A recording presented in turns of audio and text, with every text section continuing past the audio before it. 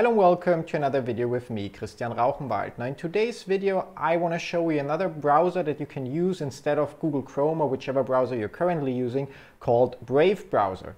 Brave browser, like most other browsers, including Google Chrome, is built on Chromium, and Chromium is a free open source web browser maintained by the Chromium Project. Another browser that we recently looked at that's also built on Chromium is CryptoTab, and if you're curious about my review of CryptoTab, you can find the link to the video in the card up here. Now there are a couple of reasons why I personally love Brave browser so much and basically replaced Google Chrome completely with it during the last couple of months. I'm going to share all of them with you. The first reason, which is kind of like also one of the best reasons, is compared to Google Chrome, Brave browser uses less resources. On average, Brave browser uses roughly 33% less of your device's memory, and page load times are up to 3 times faster. And on top of that, it also uses less bandwidth because Brave browser comes with a built-in ad blocker called Brave Shield. So it prevents ads on most websites that you're visiting from loading, and it also prevents things like the Facebook pixel, Google Analytics, and so on from tracking you on those websites, which saves you a ton of bandwidth on top. Now, if you're at home and you have an internet flat rate, you will not care that much about your bandwidth usage, especially if you have a high-speed internet connection. But Brave browser is also available on your mobile phone, and there it does the exact same thing. So if you're using a device that runs on battery, like your phone or your laptop, Brave browser will basically allow you to use your device longer because it's using less resources, and also reduce the data usage, so the bandwidth or the data traffic that you use on your mobile phone, which could potentially even save you a couple of dollars if it allows you to downgrade, for example, your mobile data plan on your phone because of the bandwidth that it saves you. And Brave Shield, so the integrated ad blocker in Brave browser, also keeps track of what it's done for you. As you can see here on my computer, Brave browser or Brave Shield blocked more than 130,000 ads and trackers over the last couple of months and saved more than 4 GB in data transfer, data bandwidth usage. And as you can see on the third number, Brave browser also saved me an estimated of 1.8 hours of loading times. How does that work? Because your browser doesn't have to download the advertising images or the Facebook pixel code and so on. It means you can interact with the websites faster, which actually really saves you time in the long run. And while I'm not using my iPhone very often to browse the internet, as you can see here, Brave browser on the iPhone also blocked more than 2,000 trackers and ads for me since I've installed it there. Now for me personally, that's already more than enough reason to use Brave browser. It's faster, it uses less memory. If you're on your laptop or mobile phone, your battery will last longer because it uses less resources.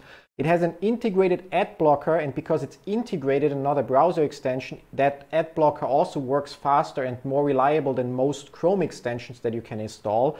I can use all of the Chrome extensions that I love from Google Chrome without limitations. And it also comes with a sync feature like Google Chrome to synchronize my bookmarks between devices, for example. But there are also other reasons why I'm personally using Brave browser instead of Google Chrome or anything else, and why I think you should too. One of those reasons would be that when you use Brave browser, you can earn something called the basic attention token, which at the time of recording this video has a value of roughly 35 cents per token. Now there are a couple of ways how you can earn those tokens. One of them is every time you open a new browser tab and you look at the Brave browser home screen or dashboard, you will see a background image. Now often that background image will be some beautiful picture of nature, but sometimes it will be sponsored content, and you basically earn a small amount of basic attention token for looking at those paid background images.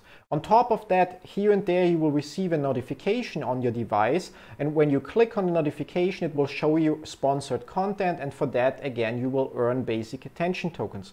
But I want to take one thing away: using Brave browser will not make you rich. As you can see on my dashboard here, although I'm not clicking on the ads that Brave browser offers very often, I achieved 9.63 basic attention tokens during the current month, which have a value of slightly more than $3. Now, if I would calculate that amount or use that amount to estimate my earnings in a year, I'd probably be looking at something around $40 in a year, which definitely won't make me rich. But it's kind of like an additional benefit. I get to use a browser that's already faster and performs better than Google Chrome. I get to use all the benefits that I love, or all the features that I love from Google Chrome. And on top of that, I get a little amount of money. And once you've earned a certain amount of basic attention tokens, you can sign up or link your browser with your Uphold wallet. And there you will have to undergo a KYC process. So again, confirming that you're a unique human being. And once you've done that, every month your coins will be transferred from Brave browser into your Uphold wallet, where you can then either exchange them, transfer them, and so on.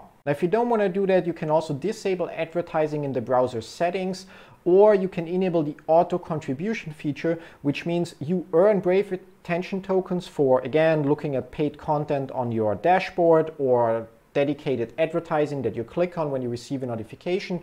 And then every month when you, for example, visit my YouTube channel, or you watch other YouTube creators or certain Twitter accounts or Reddit users and so on that have their profiles verified in the Brave Rewards program, some of your basic attention tokens will be donated, so taken from your balance, and then depending on how much time you spend watching or looking at the content of each of those creators, distributed to them.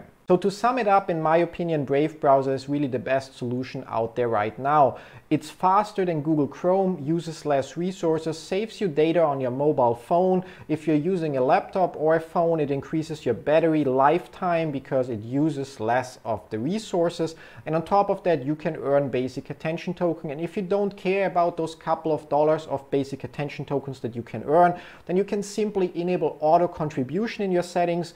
And every time you're on Reddit, you watch a YouTube video, you're on Twitter, or you visit any other website that's verified as a Brave creator, you can auto contribute some of your tokens to basically support the people that run that YouTube channel or are behind that Twitter account and so on. Now, last but not least, I'm sure some of you, if you watched my CryptoTab review, are wondering which browser you should use now. Should you use CryptoTab to mine cryptocurrency while you're browsing, or would it be smarter to use Brave browser? And in my opinion, it makes the most sense if you use Brave browser for browsing on all your devices, because again, a lot of benefits there. And if you still want to mine Bitcoin or cryptocurrency on your computers, then you can use NiceHash or Honey Miner for that. I'm also going to put a card up there where you can find the reviews about both of those providers.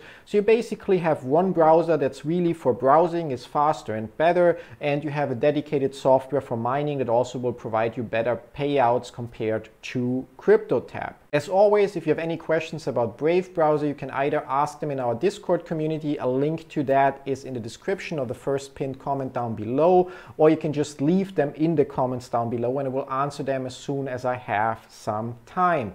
Thanks for watching. See you in one of my other videos. Till then, bye bye.